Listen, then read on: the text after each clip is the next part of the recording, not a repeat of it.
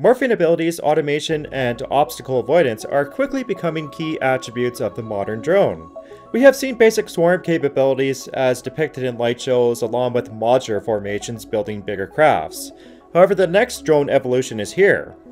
Zhejiang University has built a swarm which does not rely on GPS, and instead can navigate using onboard sensors along with algorithms to map the local environment. The group of 10 drones in formation can share data collected by the swarm, and the swarm has an ability to adapt when a drone is lost or destroyed. With advances in processing and unsupervised learning, one can only imagine where this technology will be within 10 years. However, there are many amazing drones out there, so let's take a look at some of the most unique ones so far. At number 7, the Interceptor Drone. That irritable high-flying drone can now be countered by something a little bit more unconventional.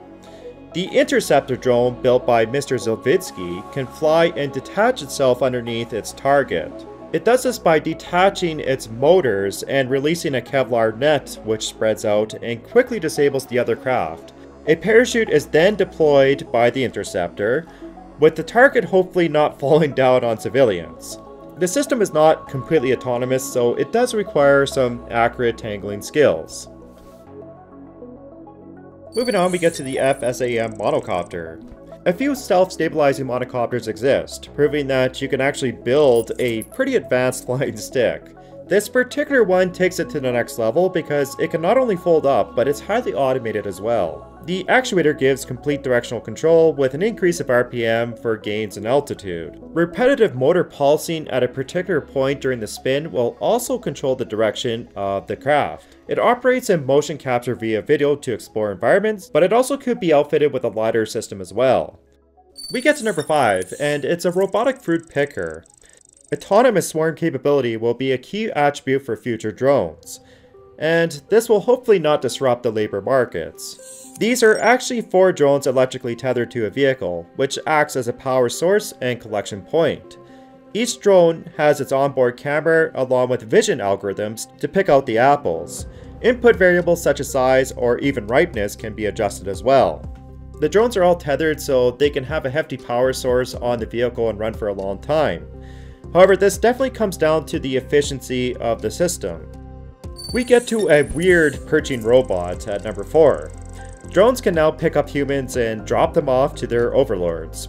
But all jokes aside, parrotlets actually gave a critical clue about the art of perching. They let their feet handle the variability of the surface without actually thinking about what they are landing on. The snag mimics this behavior by utilizing a 3D printed structure, fishing line as tendons, and motors. This configuration allows the legs to absorb impact energy, lock within 20 milliseconds, and stabilize with an accelerometer.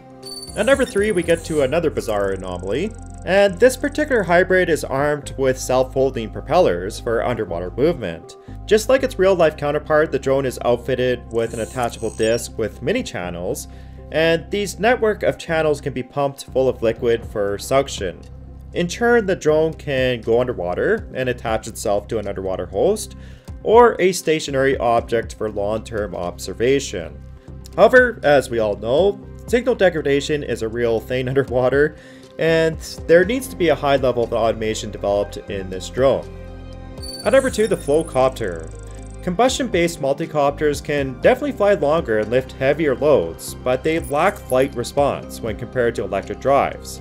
The Flowcopter could be an answer to this problem since it runs on a combustion engine, but it also utilizes digital displacement pumps, which actually drive hydraulic motors at the props. The pumps are able to distribute and regulate hydraulic flow between a number of different outputs, and this is all controlled digitally with excellent response time. The motors are rated for 120 horsepower each, but we also have to keep in mind that that is at peak power, so there is definite sustained power loss.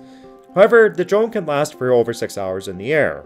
After covering the microflyer in a previous video, many pointed out that it wasn't technically a drone, since it never had a real propulsion system. But now there is a type of bicopter, which has a similar design, but this one can actually fly.